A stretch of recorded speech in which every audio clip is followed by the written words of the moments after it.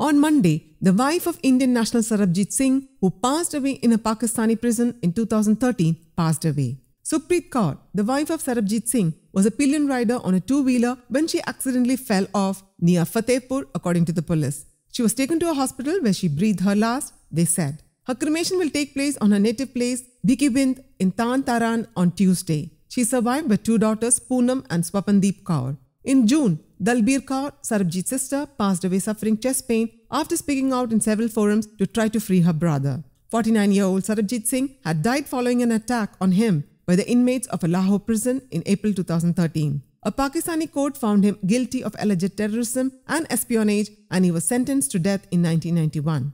However, the government had stayed his execution for an indefinite period in 2008. After his death, Sarabjit's body was brought from Lahore to Amritsar, where he was given his final rites. News Desk, Kaumudy Global.